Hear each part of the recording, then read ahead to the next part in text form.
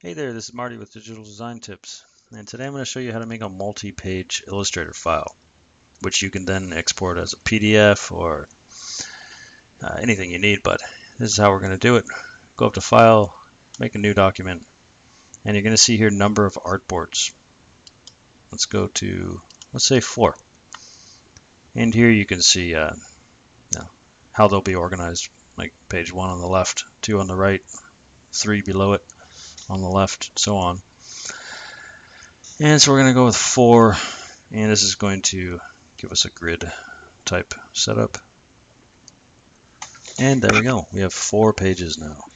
And just to give you a little demo on how you can edit this, let's say we click on the Artboard tool over here, and say you can even scoot them closer together after you've already created them, which can be helpful. Let's just put them all next to each other. And I'll show you why you would even want to do something like that. So we're going to add a little pinstripe to the bottom, and you want that to be consistent over all of the pages.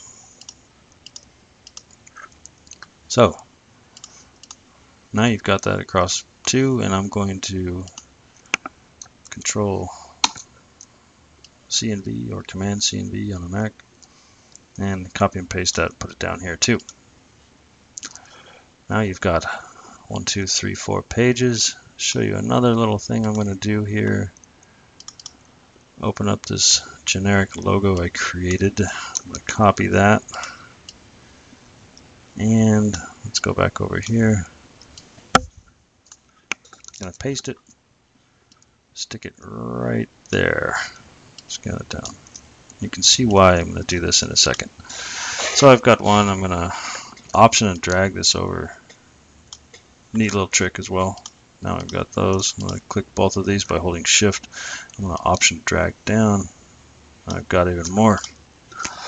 And just for the demonstration, I'll type 1, 2, 3, and 4. And again, I'm going to Option drag over there.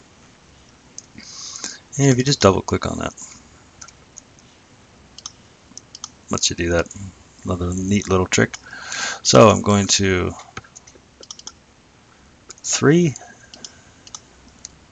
Option drag over here, holding Shift to that, keeps it in a straight line, and 4. There we go. So we've got 1, 2, 3, 4. You can have kind of a consistent feel really easy by doing it this using this method.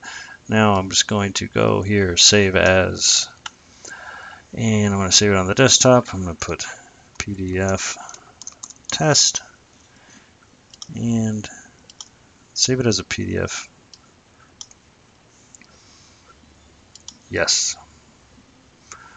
Now let's move this out of the way. Go check this out. I'm going to double click this. I'm on a Mac, so it's going to open in preview by default. Well, it doesn't have to, but I have it set up like that.